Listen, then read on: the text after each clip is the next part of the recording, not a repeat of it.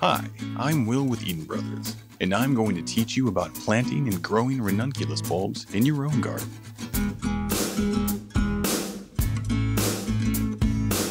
Ranunculus flowers are absolute showstoppers in the perennial garden. Layered petals create rose-like blooms that come in a range of colors from soft pink to deep blackish red. Sometimes called Parisian buttercups, they make lovely cut flowers for any vase or bouquet, so photographers and florists love them as much as gardeners. The easiest way to create gorgeous bouquets is with custom mixes. Our color combinations have been designed to evoke a range of themes from romantic and passionate to sweet and nostalgic.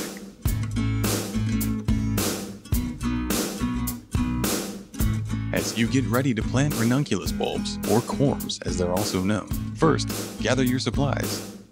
You'll need a bag of ranunculus bulbs, a bowl filled with room temperature water, small shovel or flower bulb auger, gardening gloves, Sharpie, plant labels, watering can or nearby hose.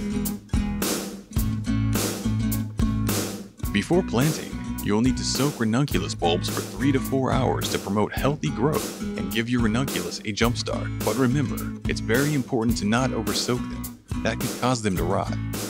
Most ranunculus bulbs are about the size of a cherry tomato with multiple tentacles pointing out. They're extremely easy to plant. When to plant ranunculus bulbs depends on where you live. Ranunculus flowers perform the best in regions with mild winters and long, cool springs.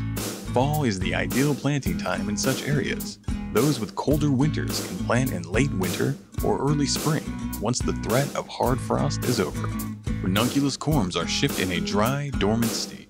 If you are not ready to plant the dried corms, store them in a bag out of direct sunlight at room temperature for up to 8 months.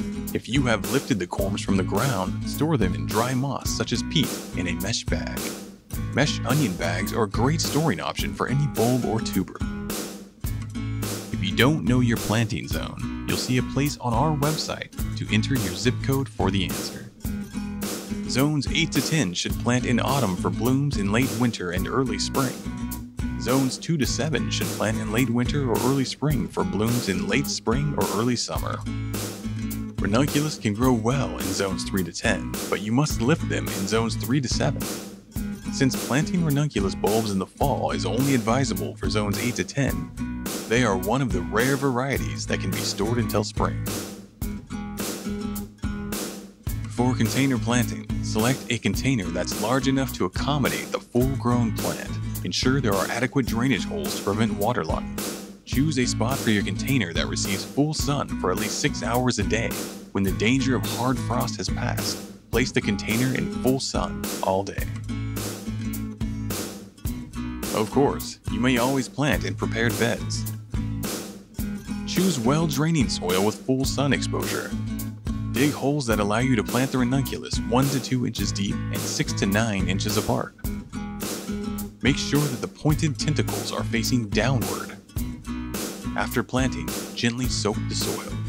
Nutrient-rich soil and well-balanced fertilizer provides the best conditions for growing ranunculus.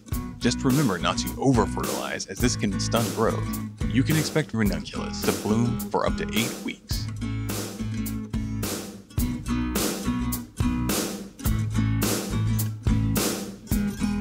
Pre-sprouting ranunculus will allow your corms to bloom a few weeks earlier than normal. Soak corms in room temperature water for 3 to 4 hours. Fill a flat-bottom seed tray halfway with moist potting soil. Place corms in the tray and cover with more soil. Move the tray into an area that has consistent temperatures of 40 to 50 degrees Fahrenheit for 2 weeks. Check the corms every 3 to 4 days to ensure the soil is moist, and remove any corms that show signs of rotting or molding. Once rootlets appear, it's time to plant. When you are ready to cut ranunculus flowers, you'll be impressed at their long vase life. If you harvest them just before they're fully open, they can last 10 to 12 days. Adding flower food to the water will ensure that the flowers keep their gorgeous color. Thanks so much for joining us in the garden today. We hope you've learned a little something about planting ranunculus and feel inspired to grow your own.